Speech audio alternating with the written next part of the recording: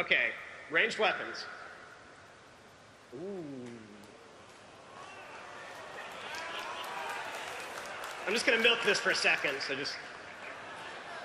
Okay, it's gone.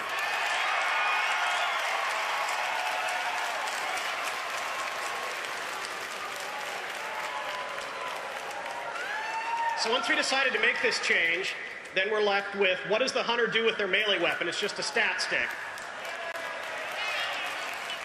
So hunters don't need melee weapons anymore. You just get your ranged weapon, you're good to go.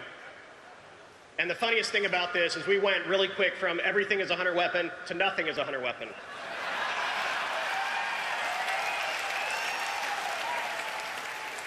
Okay, this leads to some other questions that I'll hit real quick. We don't think we even need a range slot for all of the other characters. I know, it's crazy. We think the relic slot is like one of the least interesting pieces of gear we can introduce. It's got some stats on it, but we don't drop them in Dungeons and Raids. You pretty much get your new one every tier and you're good to go. There's not a lot of gameplay there. Honestly, we don't think we'll really miss it. The Rogue and Warrior will just throw their melee weapons when they need to do ranged attacks. So that's what I mean here is literally the gun, bow, and crossbow are hunter weapons, and the other classes don't ever want them. And then finally, we know some of you casters want to be Harry Potter. So rather than cutting the wand completely, we'll just make it a main hand weapon. So like you have your caster dagger, your spell sword, sometimes you'll get a wand. It'll be statted like the other items. You can use it in your main hand.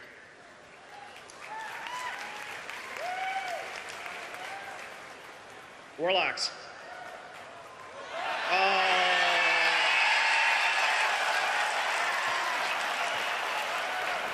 I'm just kidding. I beat on Paladins so much, I had to show love.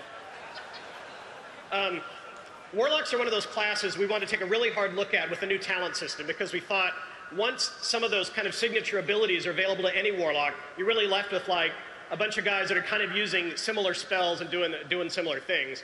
We really thought there's a lot of room to kind of push Affliction, Demo, and Destro away from each other a little bit.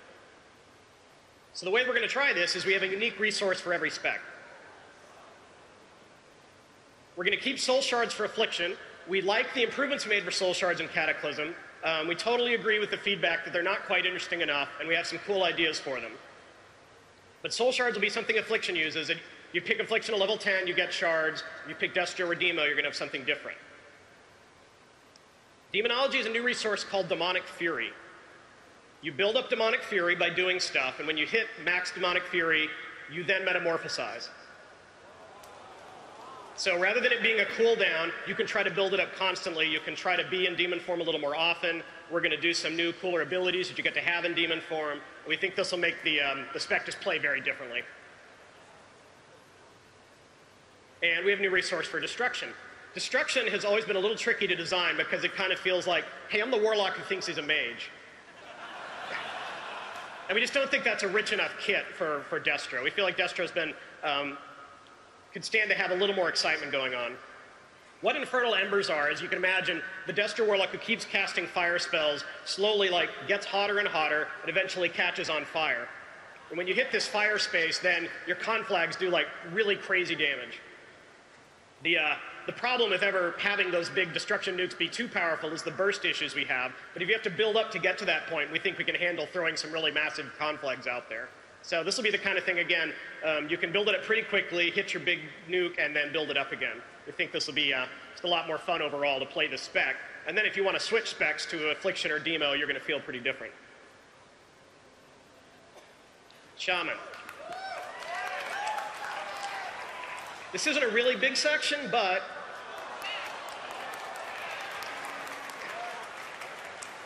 we think totems are a really cool mechanic, but we agree that it's not so fun to constantly be dropping, I need my Strength of Earth, I need whatever, just to do competitive DPS or healing, and just to kind of be the, the buff bitch for everyone else in the group.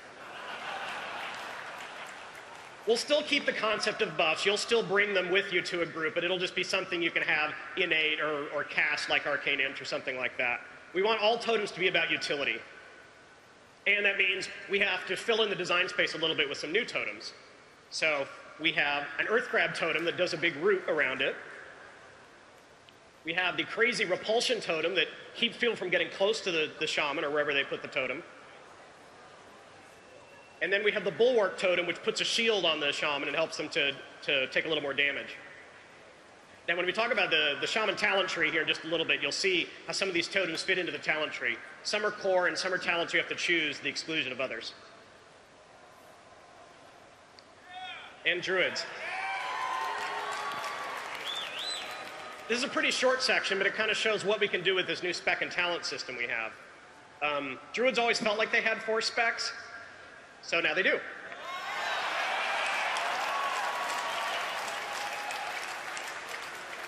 Feral stays as the cat-based melee DPS spec, but we're adding a new spec called Guardian, and this is the bear spec.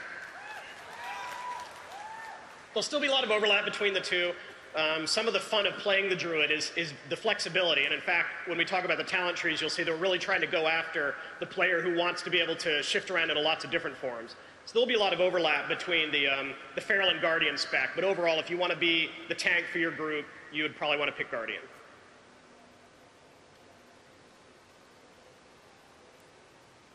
And all druids can still go cat or bear form. You're not losing that ability. All right, just because we didn't mention you, I still want to think that we're not doing anything for you in Mists of Pandaria. We have done a massive spellbook cleanup. We've gotten rid of some more junk. We've tried to find roles for some of those spells that never actually did anything. We want to clean up action bars a little bit, but not removing the fun things, just kind of removing this spell has such a very narrow niche that I don't use it often. Rotations are improved, kind of how I mentioned for Warlocks. We're doing that pass on all of the specs, even if we're not changing your core resource.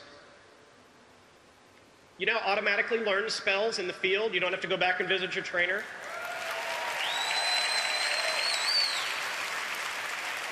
It always makes us cry a little inside to see a level 15 or 20 player going along and they have all these spells they haven't learned yet because it's just not worth it going back to the trainer. This feels pretty good. Trainers will still be there for things like respecking. Lots of new spells. There's a lot in the talent trees. There are a few new core spells where it makes sense. We're still thinking about giving everyone a new level 87 spell. Level 90, you'll get your final talent point, but we might give you a new spell at 87.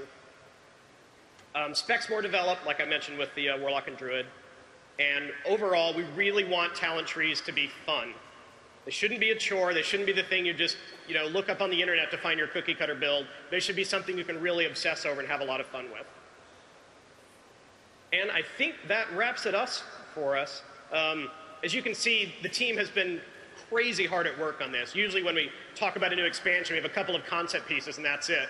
But our artists, programmers, producers, the whole team has really been kicking ass trying to get this together. And we can't wait for you guys to get a look at it. You should definitely go play it.